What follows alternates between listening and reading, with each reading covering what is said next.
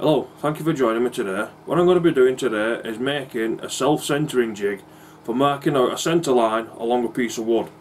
Some people like myself are not too clever at doing maths and working out like equal sides or where the middle is. So say you take a piece of wood and it's an odd size, it's going to be hard for some people to find out where the middle line is. So what I'm going to do is I'm going to make these jigs. I'm going to make 3 of them. The first one is 6 inches, then the second one is going to be 8 inches, and the third one is going to be 12 inches for when you want to do a wider board. So all you're going to need for this is 3 pieces of wood.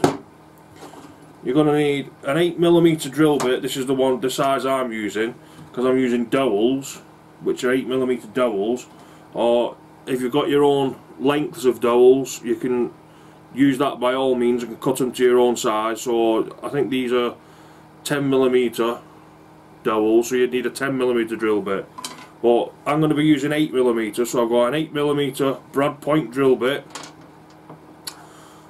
I've got a small pencil, which is 7.2mm, so I'm going to be using a 7mm drill bit for drilling the centre hole from a pencil. But one thing you have got to do with these is, this is the 6-inch one.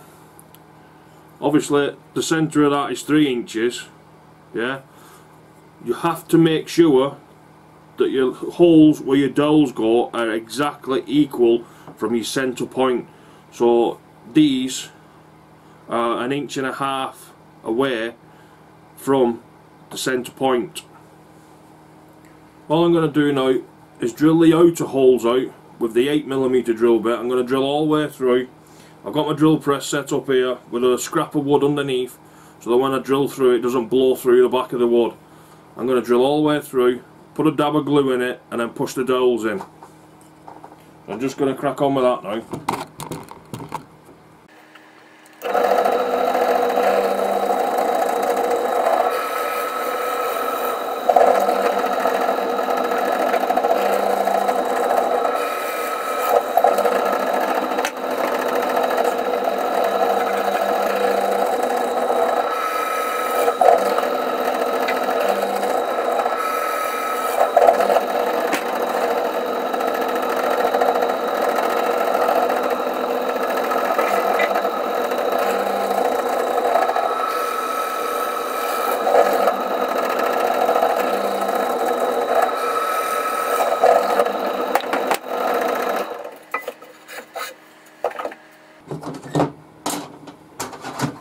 Right, I'm just going to change the drill bit now to the 7mm for the size of the pencil. You'll have to check the size of your own pencils. It's just that I've checked the size of mine and it was 7mm.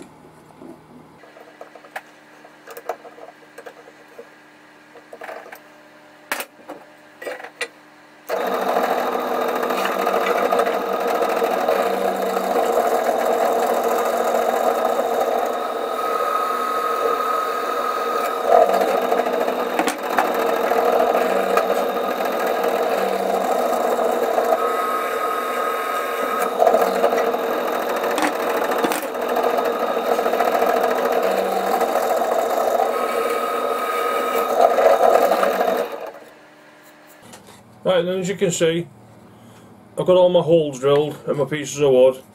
So all I'm going to do now is just glue the dowels in.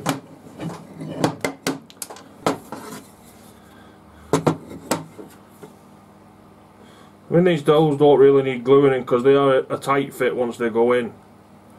I'm just going to put a little dab of glue around the bottom.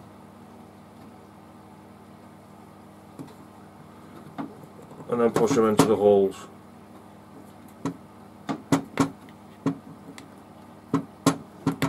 Like so. They don't even need to go all the way through the piece of wood. You can just put them in so far. It's only that piece what rests on the wood to glide it along. But you've seen me do one. I'm just going to put the rest in as a push fit now, like so. You've got both your dowels in. Right, I've got the dowels in and the piece of wood. So you just get your pencil and push it through the centre hole. You only have to have it just barely poking through, just enough to mark the wood. Obviously you can't push it in too far and get it lodged in there, because you've got to get the pencil back out to sharpen it. I suppose you could do it with a sharp nail and keep that in there permanently, and then just draw your pencil line down the scored line. But that's what it ends up looking like. And obviously you've got your 6-inch one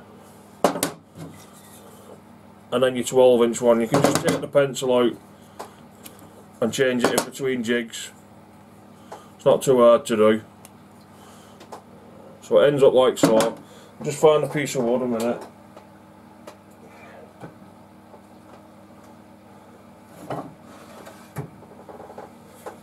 So you've got a piece of wood. So you get your piece of wood and you get your pencil, hold it tight against the edges and just draw a line straight down like so. I don't know if you can see that line on there. Yeah. You won't actually be able to go all the way to the end with this. You'll have to take over that bit and get a ruler and just join it up to the end, but that's easy enough to do. You can see the line on there. Just get your ruler, follow that straight edge, what you just marked with your pencil, and finish your line off. Well, yeah, that's the centering jig for marking your centre lines up. If you've got any questions you'd like to ask me, please leave a comment in the section down below. And I'll see you again next time. Thank you for watching.